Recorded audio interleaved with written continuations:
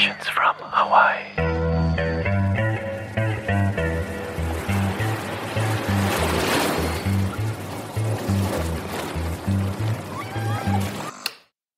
Producer Tony Vega here, and today we're starting things off in a parking lot at the University of Hawaii at Mano. Hello, Dr. Morioka. This is Antonio Vega. I'm great. Yes, so I'm in, I think it's zone 13. I'm in the parking lot. So yes, Antonio is my actual full first name, but that is besides the point. The Dr. Morioka that you just heard me talking to on the phone is Dr. Brennan Morioka, the Dean of the College of Engineering at the University of Hawaii. And I went to the university to talk to him about something that you've probably never heard of. And yet, it's absolutely integral to the way that we live our lives today. In fact, I don't think I would have been able to make the phone call that you just heard me make without it. What I'm talking about is called AlohaNet, and it was developed at the University of Hawaii's College of Engineering in the late 60s and early 70s. It really was the birth of the way we live our modern lives. I mean, yes, we rely on the internet, but even more so today, everything is mobile. So everything from any kind of wireless communications, whether it's your cell phone, Wi-Fi, everything has its roots based back in AlohaNet. Developed by a team led by Dr. Norman Abramson and Franklin Kuhl, AlohaNet was created with the intention of using it to send data between islands here in Hawaii. Simply put, AlohaNet was a success, and it ended up being the first system ever to transmit data between computers using radio waves. What it really does is it helps to sift through and organize data, through radio packets, using radio waves. And a good example of this, and one of our faculty kind of shared this example, and it's very much for people like me who aren't technically savvy with communications and wireless stuff, because I'm a different kind of engineer. But the example is, if you're sitting at a dinner party with a lot of people, and everybody has a lot to say, and they want to start talking story, so everybody starts talking all at once. But then, human nature is you kind of stop, slow down, kind of let someone say something so everyone can listen. And then when they're done, then someone else now starts to talk. And if multiple people talk again, you slow down and that one person talks. And then so you start organizing a conversation. And that's kind of human nature, right? We try to organize the way that we communicate. Otherwise, we're just talking over each other. Well, data used to be sent that way too. So when data got sent at the same time and it hit each other, they would just get rejected. AlohaNet protocols actually allowed it to be organized so that data could be sent, even if they're running into each other. It can be organized in a way or get scheduled so that the data will get sent. So if it gets bumped and it doesn't get sent, it knows that, and then it'll resend it again until that message is actually sent through. So the next time you make a phone call on your cell phone, make sure to say a little thank you to Dr. Norman Abramson, Franklin Kuhl, and the team that worked on AlohaNet, because without what they achieved, who knows where we would be? We'd probably still be making phone calls from landlines, I guess. Aloha protocol is still used by all cell phones. So the first thing that is communicated when you turn your cell phone on, that you send the message, is that your cell phone says to the other cell phone, aloha. So we really are continuing to spread aloha around the world. So it kind of gets back to one of those songs, right? Spread a little aloha around the world. And it's really true. I mean, that's really what Norm and Frank did, is they continue to spread aloha, because aloha is the first thing that is said when someone makes a phone call. On this episode of Transmissions from Hawaii, we are talking about Hawaii's relationship with the internet. So we started things off by talking about AlohaNet, which helped usher in the age of wireless digital communications. But there is so much more to talk about than just that. For example, Hawaii's in the middle of the Pacific Ocean. Have you ever stopped to think about how it is that Hawaii is connected to the internet? Well, that's a really interesting topic, and we're going to be talking about that, plus a whole lot more. So let's get started.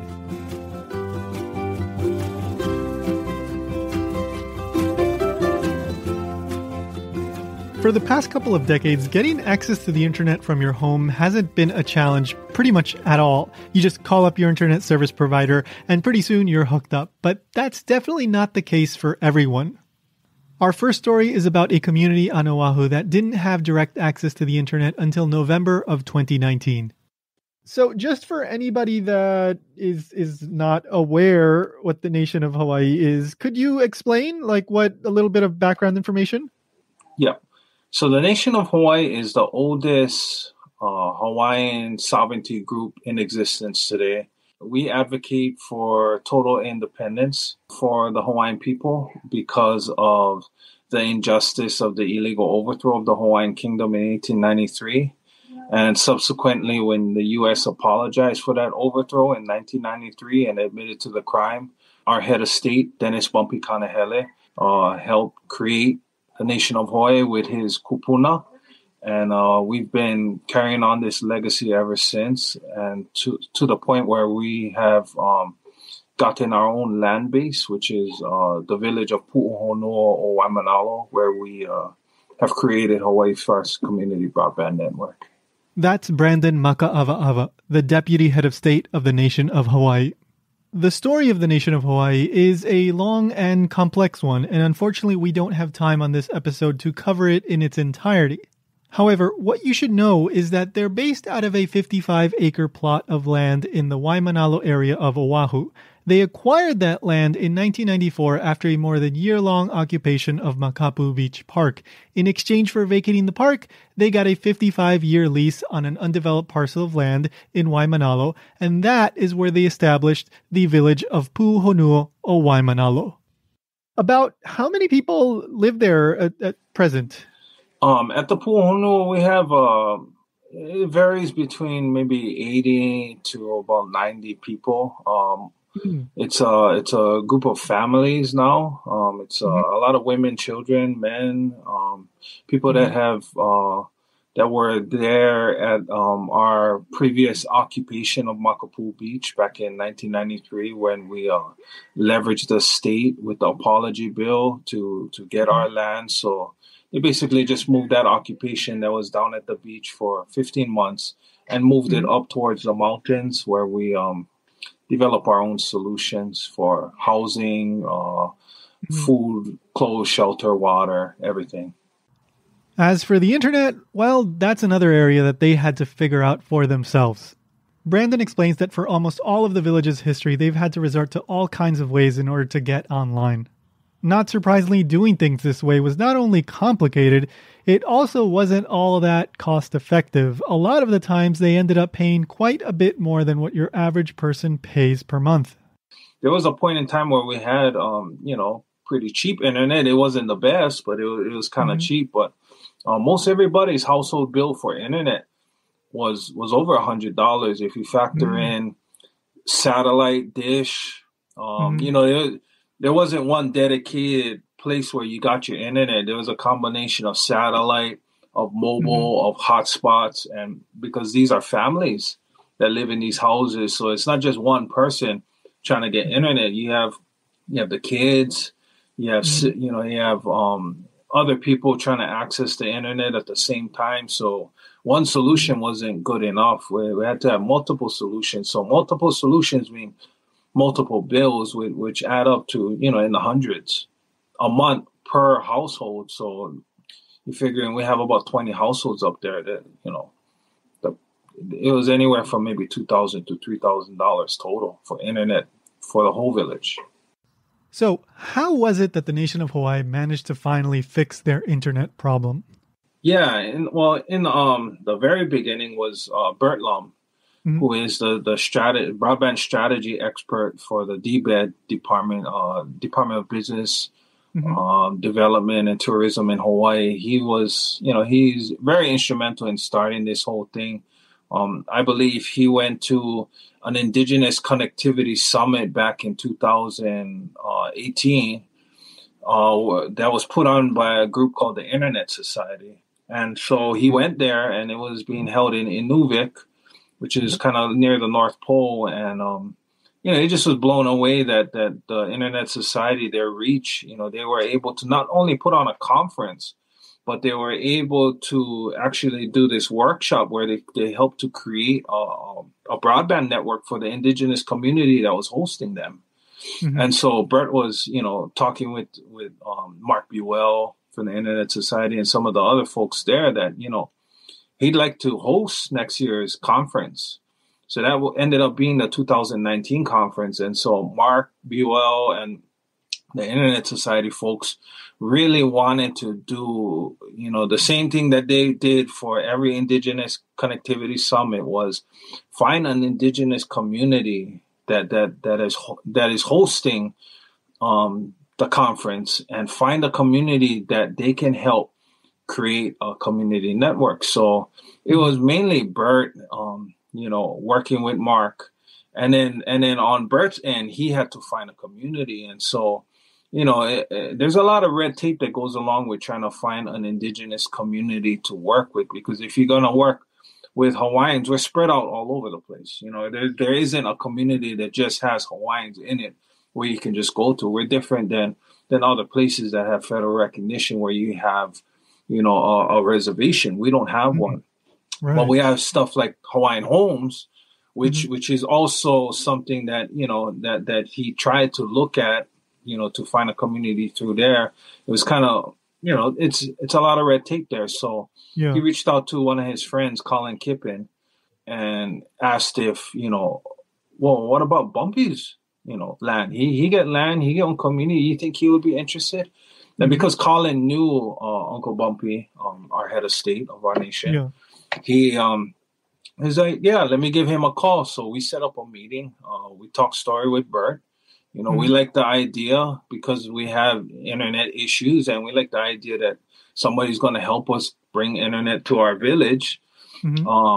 Bert started the whole process, and we brought in the Internet Society. We had a good meeting, and then we went forward in a partnership between us, the nation of Hawaii, Bert, the state of Hawaii, Mark Buell from the Internet Society, and then we looped in Hawaiian to deliver the backhaul to us, which was a huge portion, because without the backhaul, without the fiber getting to us, there's big costs in it, and so we needed the help of Hawaiian Tel to be involved. And finally, Hawaiian Tel, I think it was just a matter of time till they got involved with us, but we brought the right people to the table.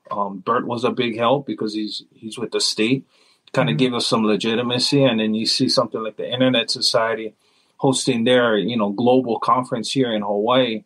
Hawaiian Tel wanted to be part of it. So, it was an incentive, and everybody made out in the end. So in terms of from the construction kind of perspective, what was that Hawaiian Telecom that they helped, I guess you need some kind of hub, and then from there you run cable to each house. Is that how it works? How does that go?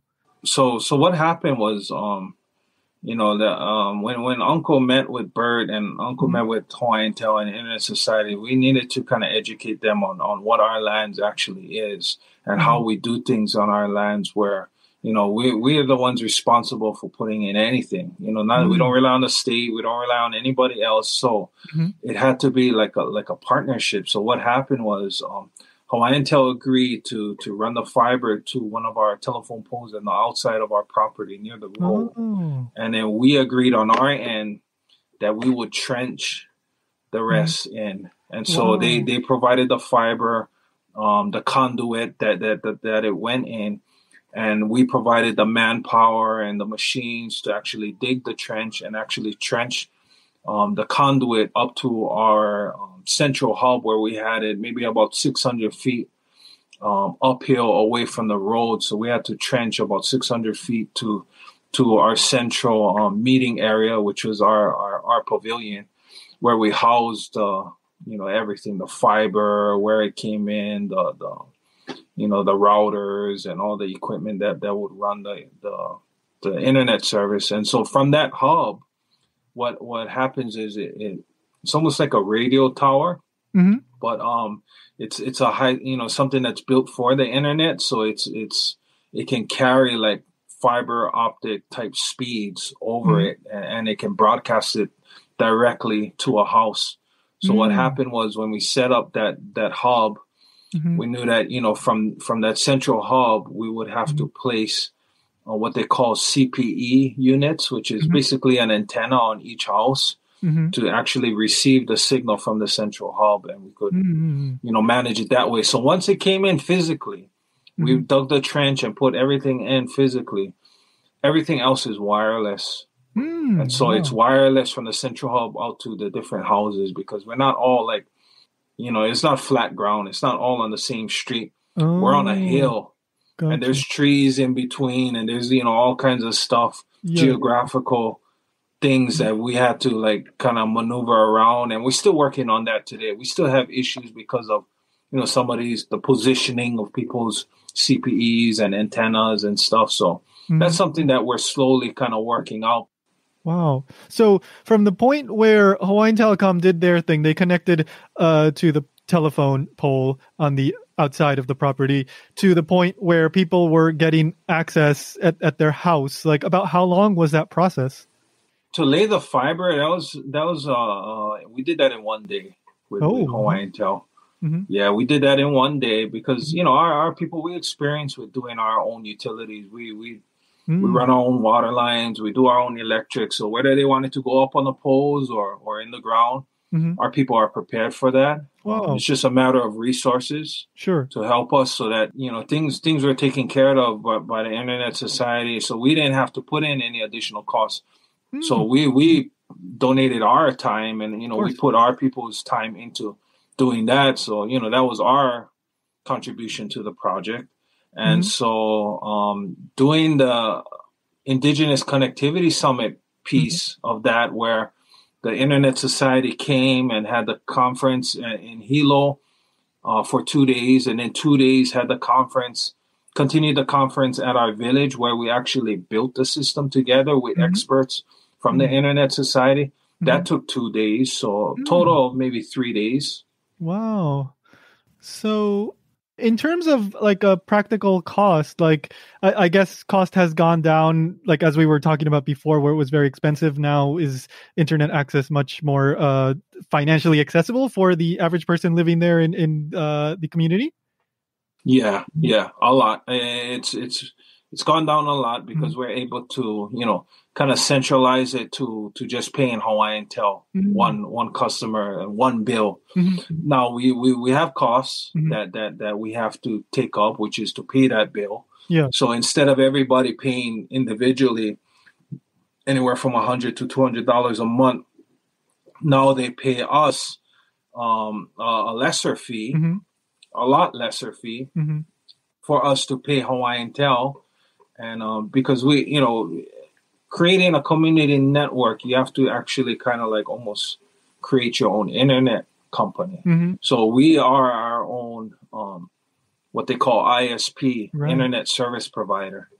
And so right now we're kind of managing it, voluntarily and stuff. But eventually what we want to do is create it to where it's a job for actually somebody in the village. So instead of us paying Hawaiian Tel, or instead of us, paying DirecTV or AT&T individually and having that money go somewhere else, you pay our internet company, which is inside the village, and it provides a job for somebody that lives there, right? And so it's cost has gone down a lot, but what we're trying to do too is trying to show people that when you eliminate a lot of this overhead of trying to create profit and trying to do all these things, when you get down to it, trying to provide internet service, equitable internet service at cheap rates, it can be done. Yeah.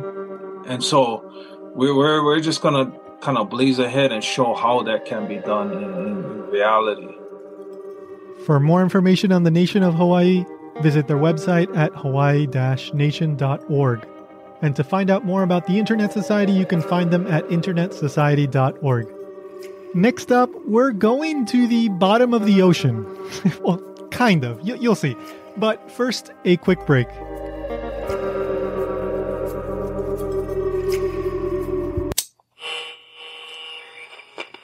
Transmissions from Hawaii is supported in part by Hawaii Ship.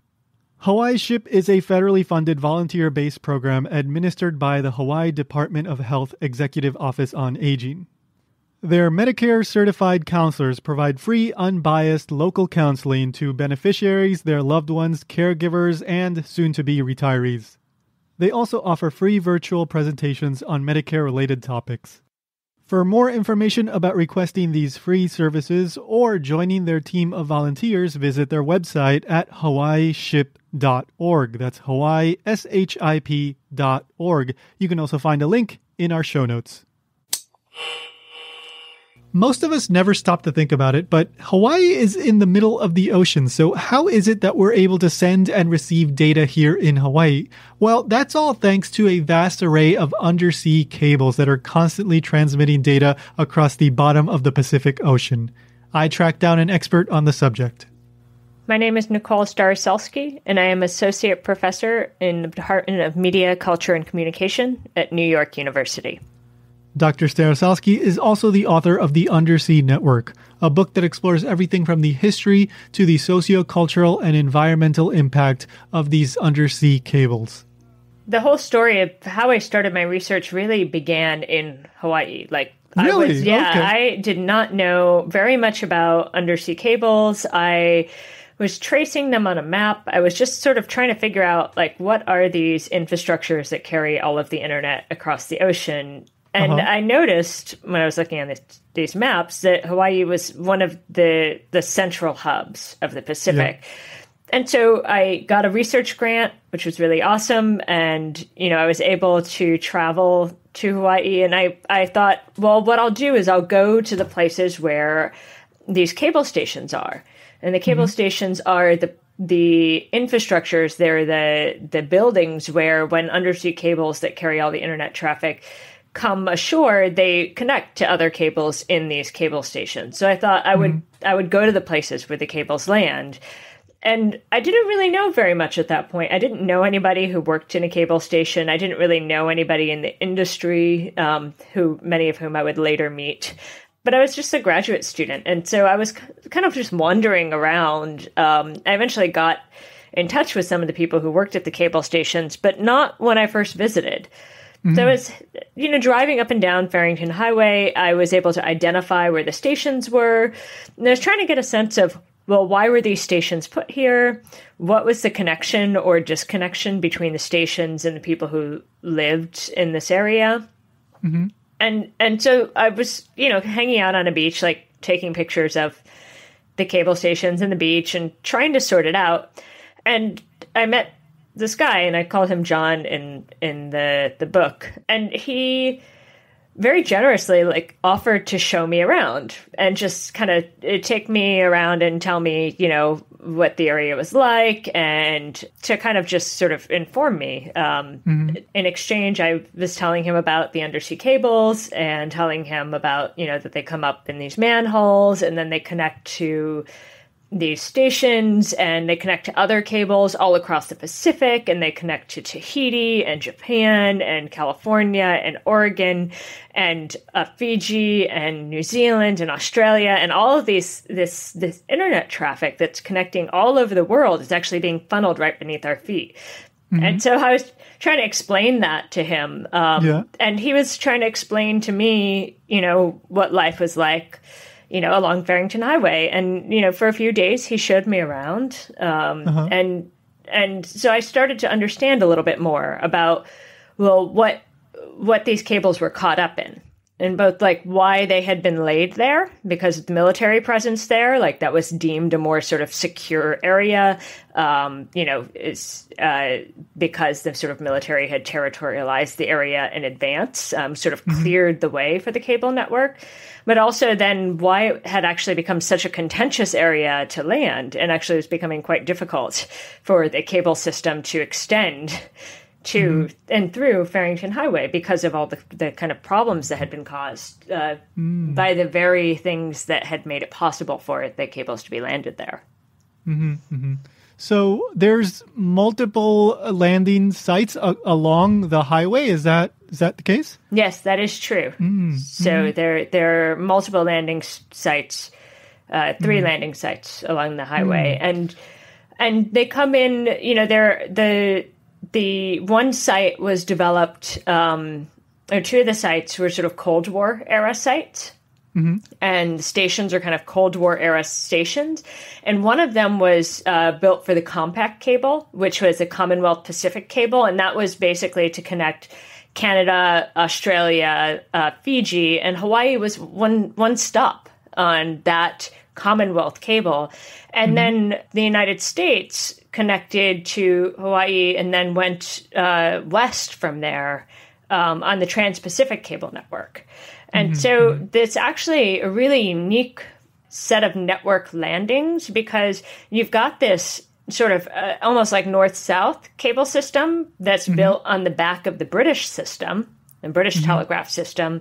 And then you've got this east-west cable system, from the United States to East Asia that's built on the back of their colonial cable system. And both of these cables landed in the Cold War era along Farrington Highway. And today, internet traffic still traverses these same paths.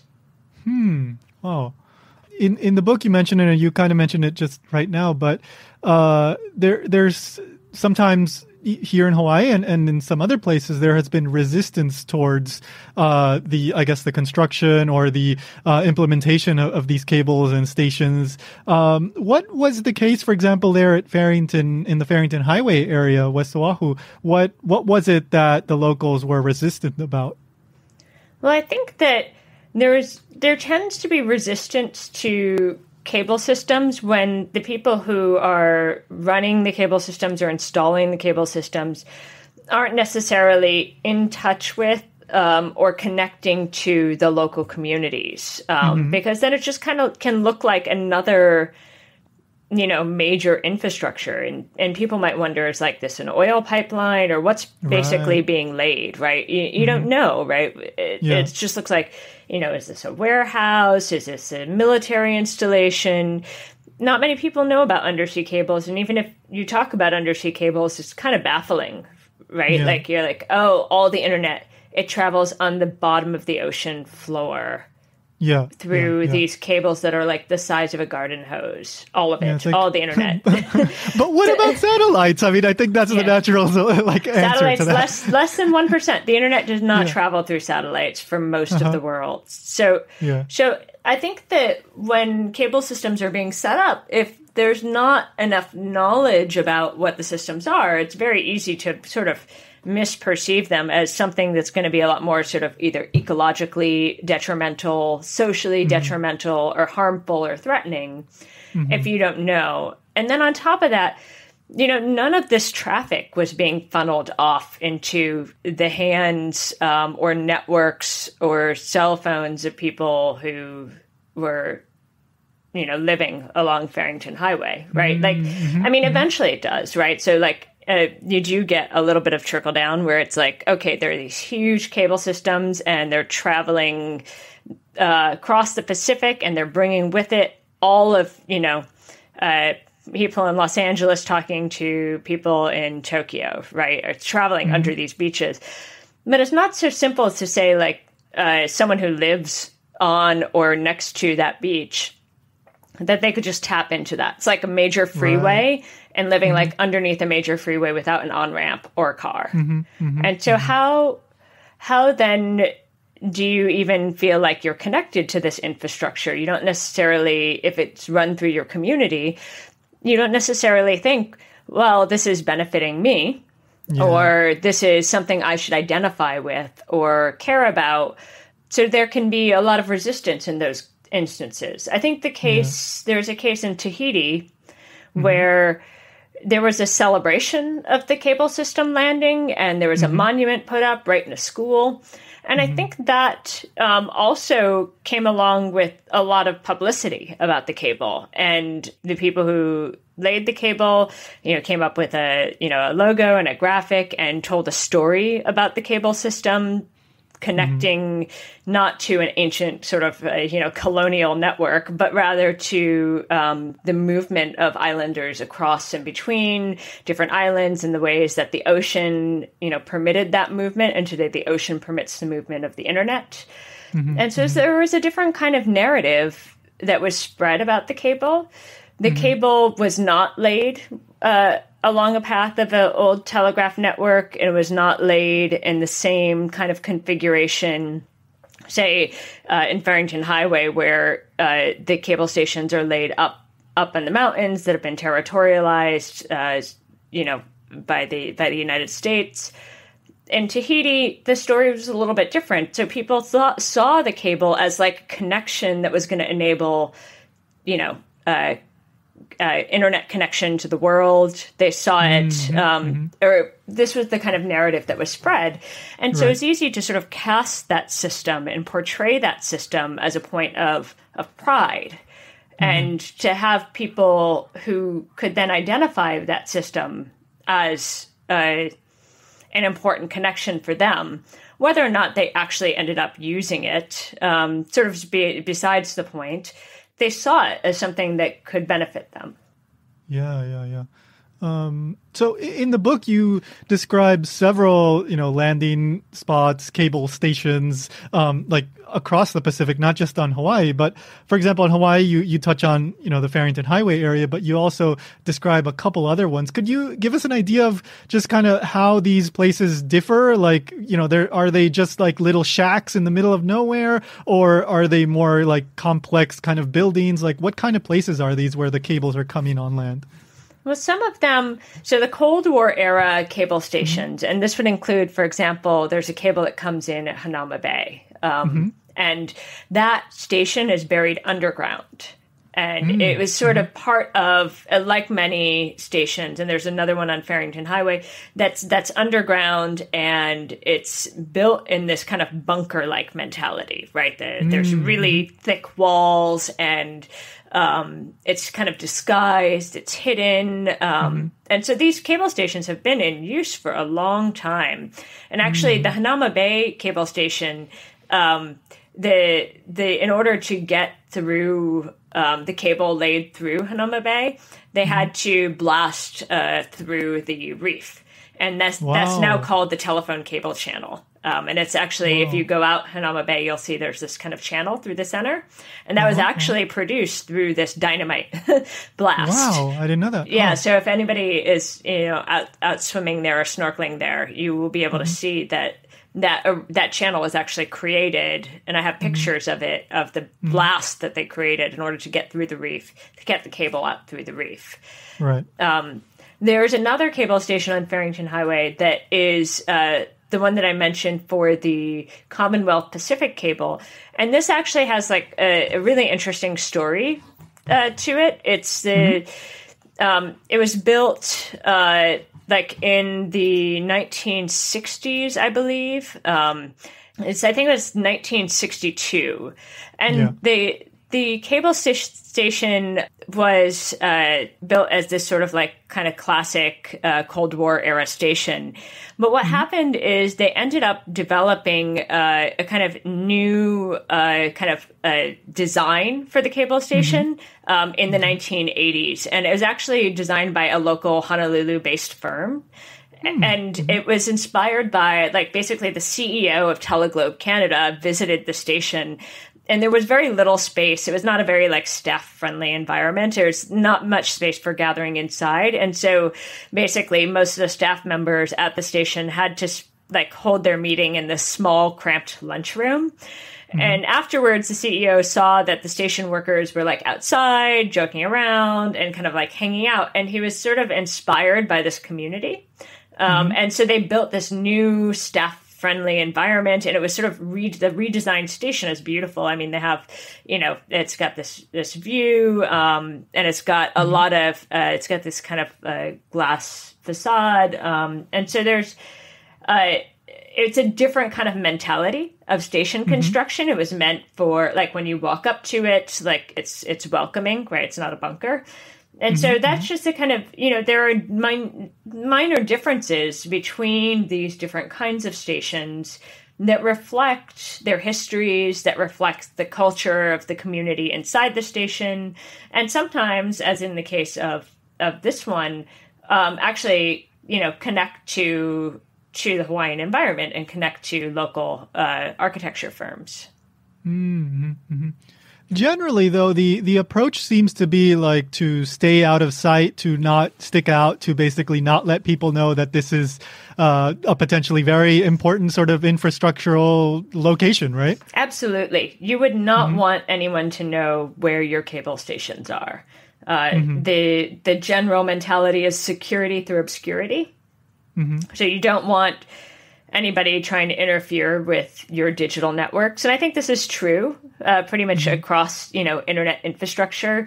It's not usually something that, is broadcast or marked or highlighted in the same way that, some infrastructures like bridges are super visible. And when they're constructed, they're supposed to be visible. And cable stations, not so much. So, and part of that is security. And part of that is that,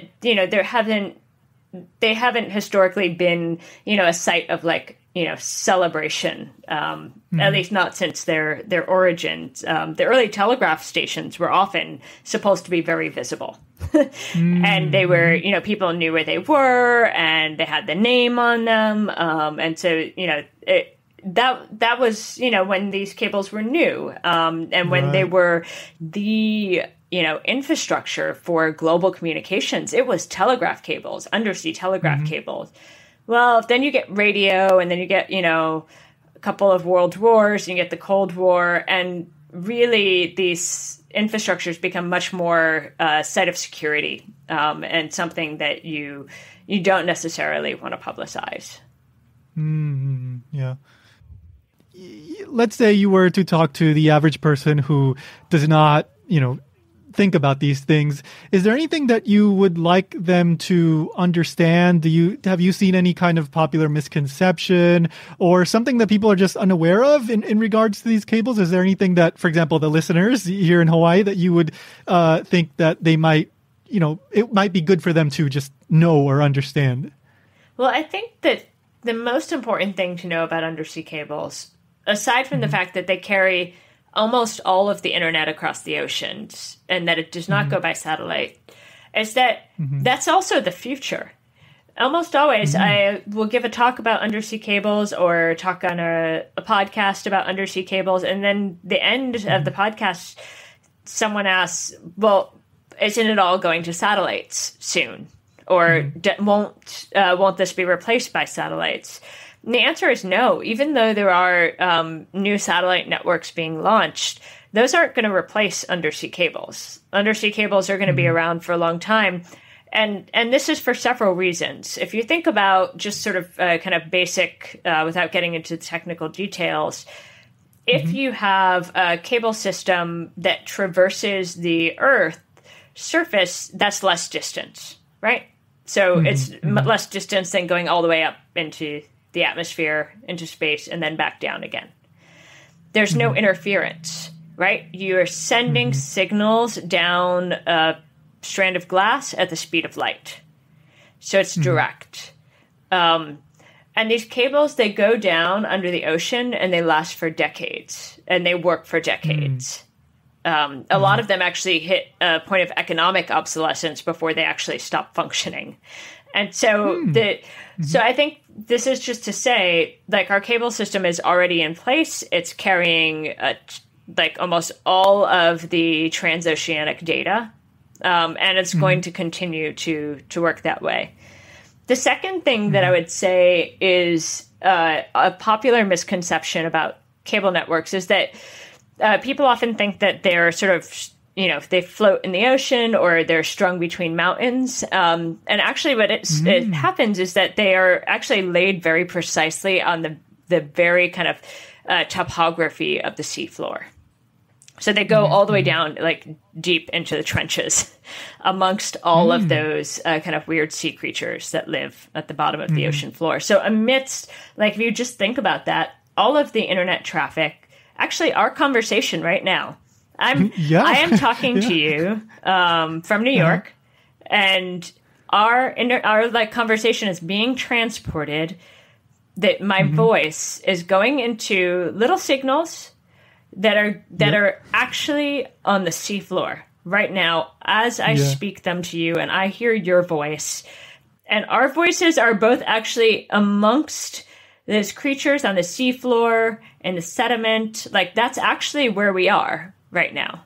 So I think that that's hard to grasp. It's actually the seafloor. And they're actually really, really secure down there because you lay cables across a continent and you got people with like backhoes, like accidentally digging them up and like, all sorts of problems happen when you lay a cable. I mean, you see this probably just locally all the time. Like, you hear about it. You hear about it all the time. But you put something on the seafloor and it's pretty safe. I mean, people just can't get to it. And so I think that like people think of the ocean as really dangerous. But it's not dangerous for undersea cables. It protects them. To learn more about the fascinating world of undersea cables, you can pick up a copy of Dr. Starostelski's book, The Undersea Network. You can find a link in the show notes in your podcast app or at transmissionsfromhawaii.com. We'll be right back after this.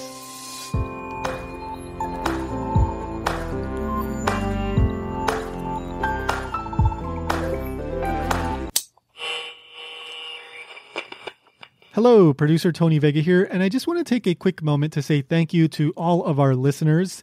Thank you so much for all the positive feedback and reviews that we got from episode 1. It was an absolute delight to see that people were enjoying the show. We hope you're enjoying this episode, and of course we are working on more, so make sure to subscribe so that you don't miss them when they come out. We are doing our absolute best to get you one episode every month, but these episodes do take quite a bit of time to produce, so sometimes it may be a little bit longer than that. But if you subscribe, then you won't miss any episodes when they come out. Again, thank you so much for all your support and for subscribing to the show. And with that, let's get back into the show. If you were paying attention earlier in the show, then you may remember the name Burt Lum. Well, in the very beginning was Burt Lum. He played an instrumental role in helping the nation of Hawaii get internet access at Pu'uhonua, Waimanalo. I'll just say my name is Burt Lum, and I'm the strategy officer for broadband in the state of Hawaii. My office is in the Department of Business, Economic Development, and Tourism. However, a lot has happened since the end of 2019, and Burt has been very busy with other projects, including one called the Broadband Hui. When COVID-19 really hit Hawaii hard, and everybody was pretty much because of the executive orders, to stay at home. So everybody was working as well as educating from home, and what became very, very obvious was that there were a lot of people that weren't connected. And that became kind of a rallying cry. So over the course of since March, we've been convening something called the Broadband Hui, and the Broadband Hui is community stakeholders that want to help in various ways to help close that digital divide. And so we were able to bring together. We started off with maybe 20 people, which consisted of the carriers, like the Hawaiian Telecoms and the Spectrums. And it grew to now, which is, we have a mailing list of more than 200 people that represent a combination of private sector, which, includes the carriers, the wireline carriers, the wireless carriers, nonprofits, various industry experts in areas like telehealth. We've got the Department of Education, the University of Hawaii, private schools involved, and so the Hui has been an ongoing discussion about how do we help to address, the disparity that really was brought to the attention of everybody as a result of the pandemic. So, since starting that, have you seen, like some changes, or what is going on to help people get access to the internet? Has there been any sort of, specific thing that you can point to? Yeah. So what has happened is that we bring people together, and the big thing about bringing people together is that they bring a variety of different resources with them. So one of the things that and it's not like, I do all the work. It's a collective effort and a collaborative effort. So I'll give you an example. So the Department of Education was able to get some monies to deploy laptops as well as mobile hotspots. So that was a big effort to get students connected. There's another group, a nonprofit called Hawaiian Hope, and they were very much involved with refurbishing of hardware. So this is a way of getting families and students, as well as kupuna, who perhaps didn't have a computer, to get a computer for free, because these were donations that were made to Hawaiian Hope, and they were from very legitimate businesses like banks that would give them the hardware, and they would then refurbish it and then get it out to needy families. And so there is still an ongoing effort to deploy hardware solutions. Another one is something called Wi-Fi on Wheels. And so one of the nonprofits, the folks over at Hawaii Kids Can, they had seen an opportunity to perhaps use buses that weren't currently being used and equip them with Wi-Fi access points. So that was a partnership between Hawaii Kids Can and the wireless companies that equipped the bus with something that could communicate to the wireless towers, and then from the bus they could deliver Wi-Fi to students that could congregate around this Wi-Fi on Wheels bus. So that's another example. A fourth example would be, like, we were able to get some CARES money for a telehealth project.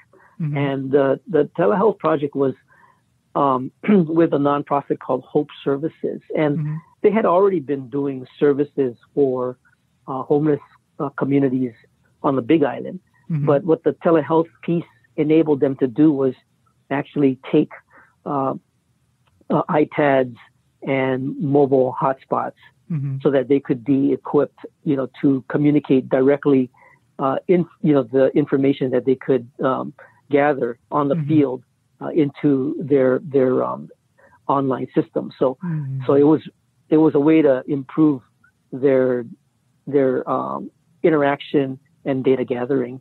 So rather than do it on hard copy, they could do it via the iPad. And then the fifth one that I just quickly mentioned is that the model that we helped to develop up at Pu'uhonua or Waimanalo is now being extended into other rural communities. Pu'uhonua or Waianae is one. We're looking at also doing one in Molokai as well as Kipahulu.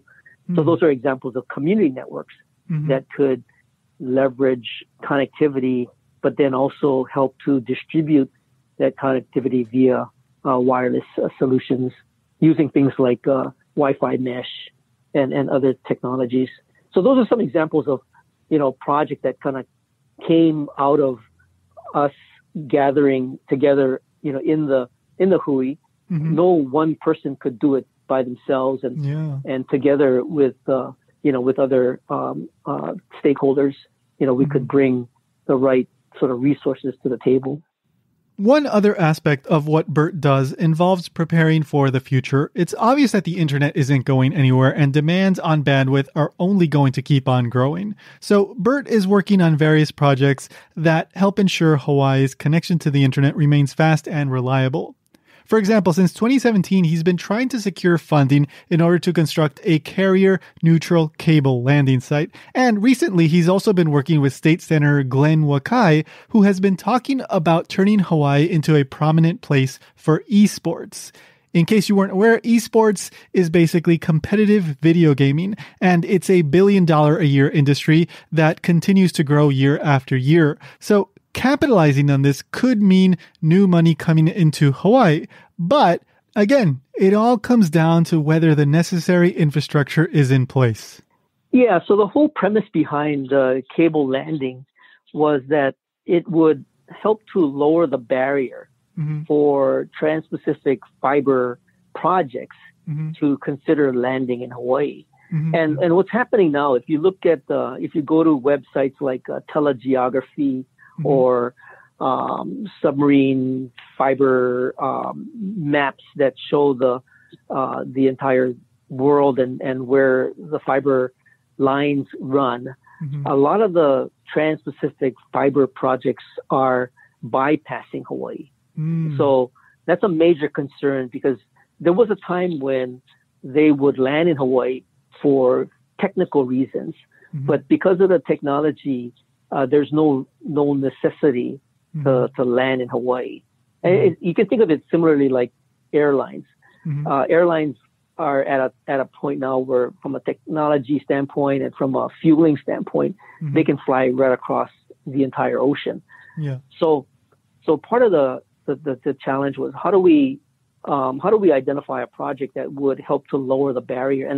And when I talk about barrier, it's like when a private company comes in to consider Hawaii, they would need to spend probably a couple of years going through the permitting process, the land acquisition, the surveys, and all the pre-work, not to mention the actual building of the what I refer to as sort of the undersea conduit that would get to land. And all of that work takes time and money.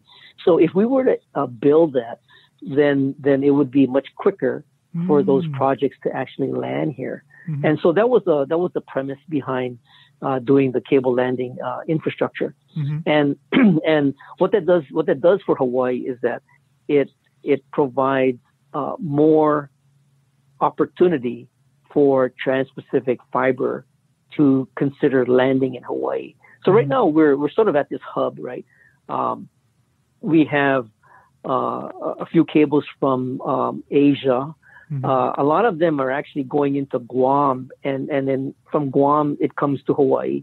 And then we also have fiber from Australia and New Zealand, and then it goes from Hawaii to the West Coast. And these are all private sector companies. And some of the more recent projects include something called CUS, and that's SEA, Southeast Asia to US, and another one called Hawaii.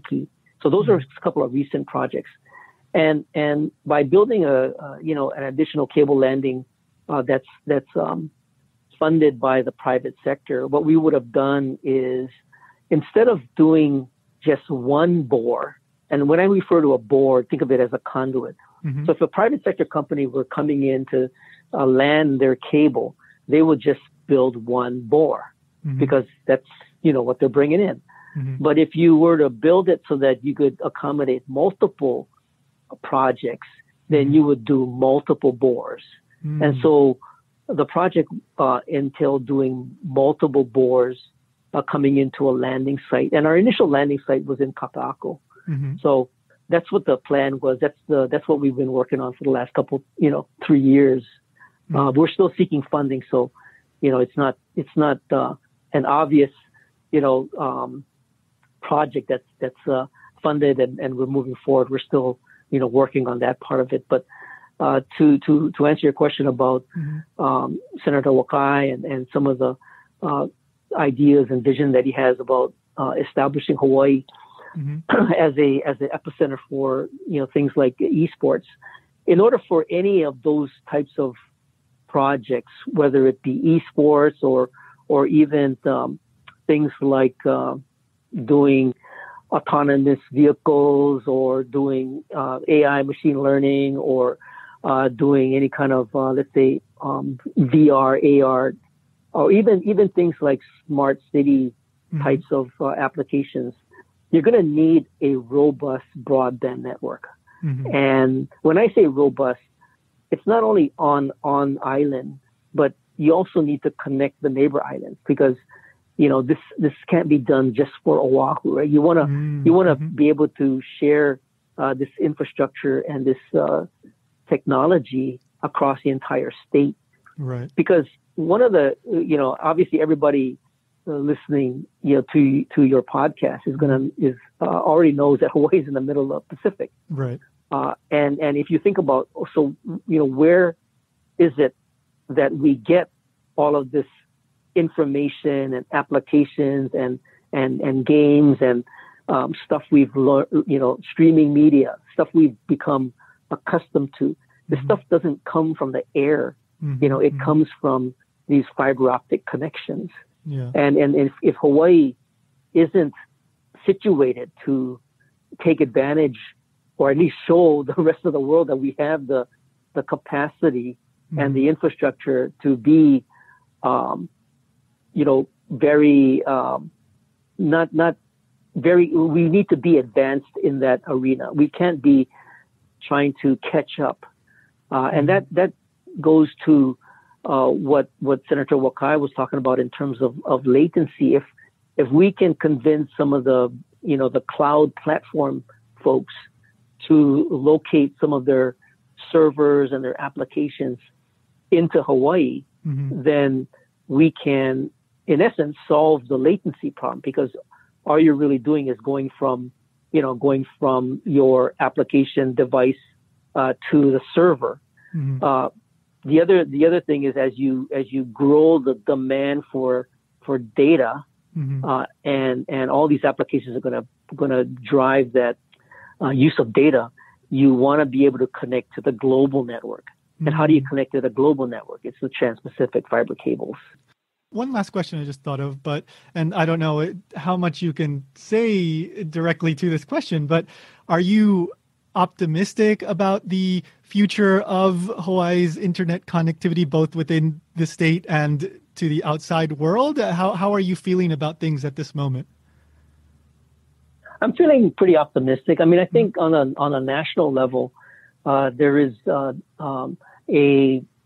not only renewed but a heightened interest in an area called digital equity. And in terms of digital equity, how do you get people to not only have access but literacy to take advantage of these technologies? And I think there's a pretty unanimous recognition that the entire United States needs to be very active, not only as a participant, but a contributor to the digital economy, and more so in Hawaii, because I think there's a recognition that, if we're going to diversify our economy, it's going to be in this area of the digital economy. And I think I'm very optimistic that there's interest across the entire community, from the individuals that take part in the Hui, but also participants also include legislators as well as our congressional team. So there's uniform support. The question is, at the end of the day, you need resources, right? You need money, and I know from a state standpoint, it's going to be hard to get funds to fund some of this, but I'm optimistic that we could probably get funds from federal programs, as well as the philanthropic community has really stepped it up as well to recognize that some of these projects need some funding, and they have been active as participants to see where they can help lend some of their funding resource. If you'd like to hear more from Burt Lum, you're in luck, because he hosts his own radio show and podcast. It's called Bite Marks Cafe. That's BYTEMARKS Cafe. It airs on Hawaii Public Radio, and you can also find it wherever you get your podcasts. Links will be in the show notes, which you can find in your podcast app or at transmissionsfromhawaii.com.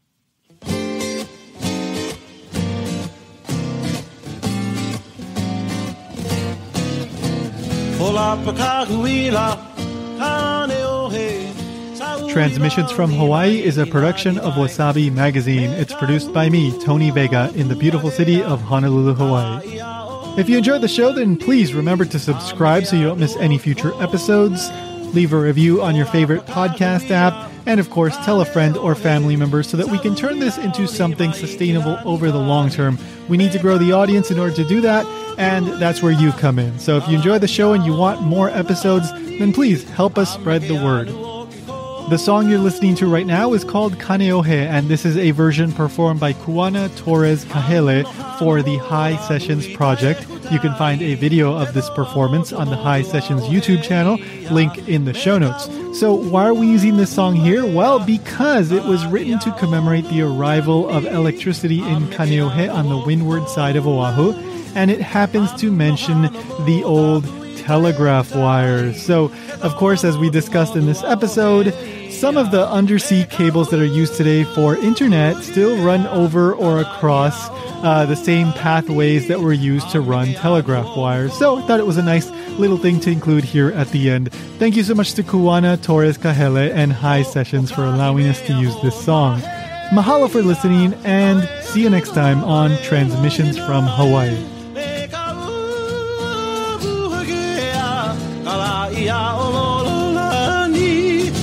Meke anu o ke kolu Ho o tahi mea ho Mahe ia Kaue a gele kalapa leo nahe nahe Me ka uhu a gea Kala ia o lolani A meke anu o ke kolu